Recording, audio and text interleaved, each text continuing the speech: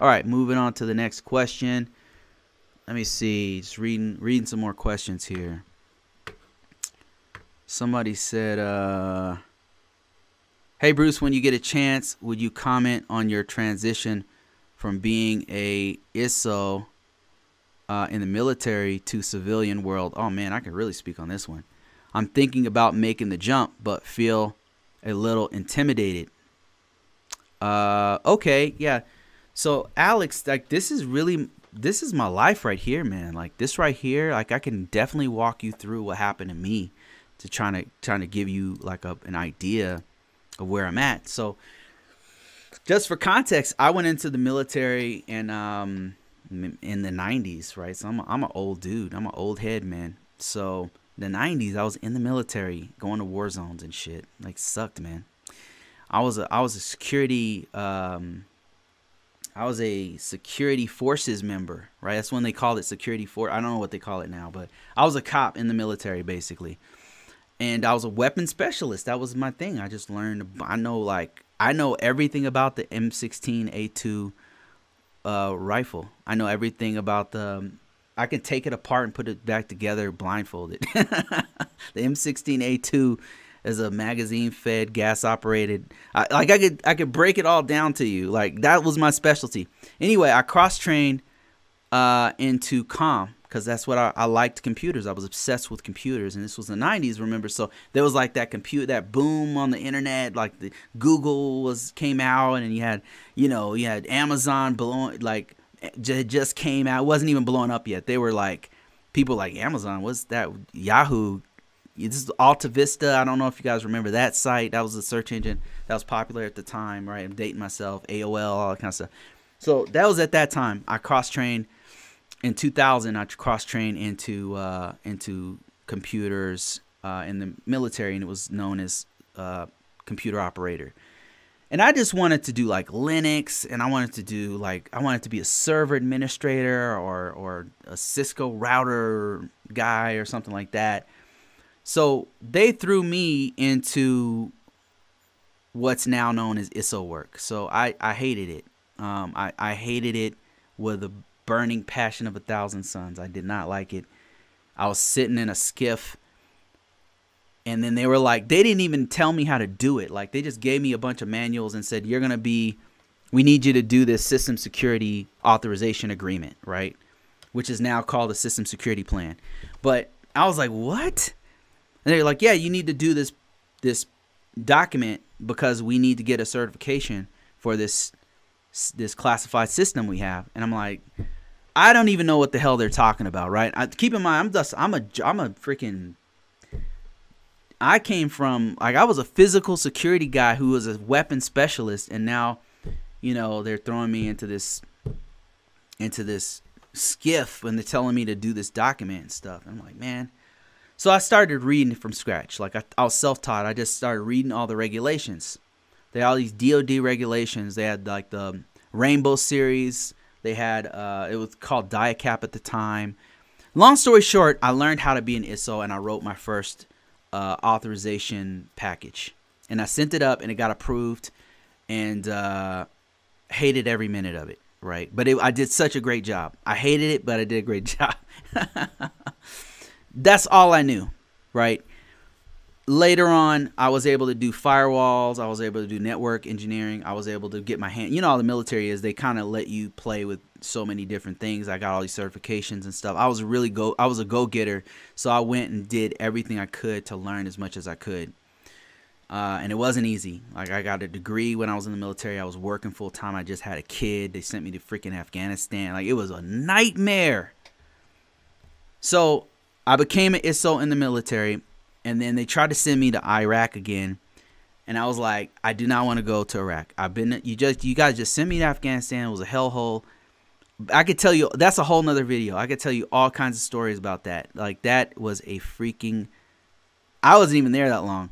The Army guys is who I really felt bad for. I just came there to fix some morale computers. It was like we were saviors, man. We came there, we hooked up some systems of morale computers. It was basically the only way that some people can communicate with their families. So when we hooked those things up, they were like, Oh my God, you guys are lifesavers. People were crying. It was crazy. We had to hook up a network from scratch, and then we had to hook up the computer. Anyway, so I have some technical skills. I got out of the military, and the reason why is because they were going to send me back to a war zone, and I'm like, dude, I missed my kids' first steps. I've missed my kids' first words. You guys are going to send me to another war zone so I can almost get killed.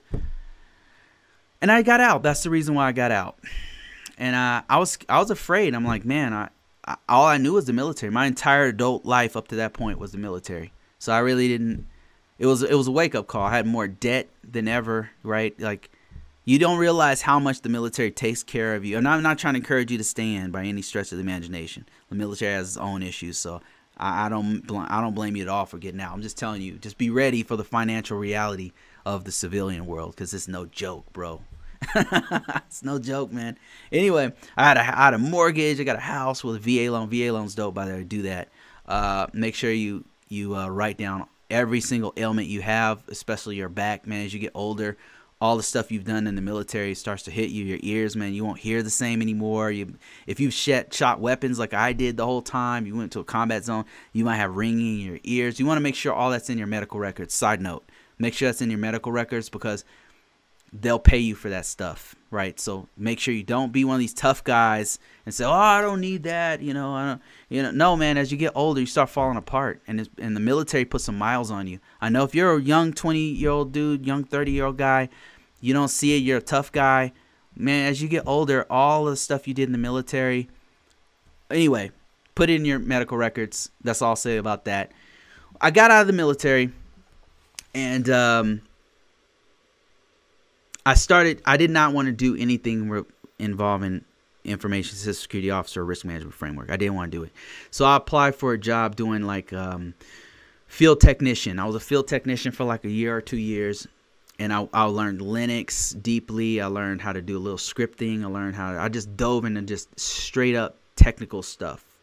I had a mentor. He was walking me through everything. Him and I are friends to this day.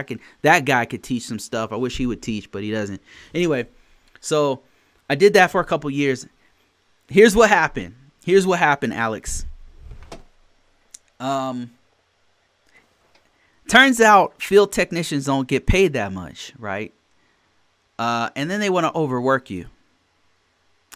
So I start putting my resume out again. And this time I was like, I'm open to going back into cybersecurity, right? I got so many offers immediately to do risk management framework, what they called DIACAP at that time. They called it DIACAP back then. Again, I'm dating myself, but they contacted me, and they said, hey, could you do DIACAP for this or for the Air Force, right? And I'm a civilian now. And I was being solicited by this other contracting agency to do work. And I said yes. They offered me, like, I don't know, 25% more money to do 25% less work. I mean, it was an offer I couldn't refuse. So I took the job. And what I learned was cybersecurity pays more, right? Because it's a specialization. Risk management framework and information system security officer work pays more than your counterparts in the government civilian sector. Although government civilian sector will allow you to retain your total active duty military. So you definitely want to weigh your options, especially if you have kids or whatever. You want to retire, right? It just depends on what you want to do. But if you become a contractor with Northrop Grumman, Lockheed Martin, or SAIC, or name your 3-4 letter corporate entities, any one of those guys is going to pay you pretty good. Like 6 figures, right? If you're coming out of the military, you got 2-3 years of experience.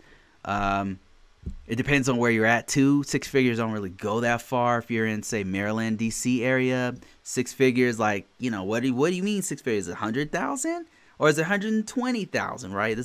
There's a difference, right? And where like 100,000 in Texas or 100,000 in, say, Omaha, Nebraska is really good compared to 100,000 in Maryland. So it depends on where you're gonna go. So these are just some of the things I learned when I got out of the military. Just things I would do if I were you. As far as mindset is, it's different, right? It's more dog eat dog in the civilian sector. You you don't have anything to worry about. You're gonna know your stuff coming out of the military. Vets are no joke, because you guys, you know, we know our stuff. Like, we've been doing it for we've been indoctrinated in this world. So I would just make sure you tighten up your resume, right? Don't use military speak, use civilian speak, right? Don't use a bunch of acronyms. As much as possible, translate to a more civilian, so people need to know what you're talking about, right? Like, for example, if you had a weapon system you worked on as an ISO and it was called J2F 583, right? Don't put that in your resume. Just call it a weapon system. You know, call it a Unix-based weapon system that used Linux, Red Hat, right? So the key words for the civilian sector are things like Red Hat, you know, different versions of Linux, different version, how many years of experience you have, you know, maybe the technical stuff that you want to put in there. Don't put any kind of military, as much as possible, don't put any military jargon. Don't put that you were a flight sergeant for, you got to put, you were a manager for 400 students. You know what I'm saying? Like, you have to put the proper terminology right in there. So that's just, when tighten up your resume, make it for civilian world, the civilian sector. If you can, finish out your degree if you have one. If you don't have a degree, make sure you get out with a professional level certification, because that's going to take you, that means like a CISA or a CISSP or a CEH or something, or a CAP. ISC2 CAP is good. A CASP, CompTIA CASP is good. Get something like that and make the military pay for it, right? Tighten up your resume, get one of those certifications, get your degree if you have one. If not, get yourself a professional level certification. What else? The mindset of civilians is totally different, right? It's a dog eat dog. You don't have like that camaraderie you had in the military. You know, you have this mission-oriented camaraderie in the military that you don't really have in the corporate space. Corporate space is all about just, it's kind of every man for himself kind of attitude. I mean, I hate to say it, but that's the truth. That's about it. I mean, I hope that helps. You know, if you're thinking about making the jump, just make sure you're prepared. It's not a bad move, to be honest with you.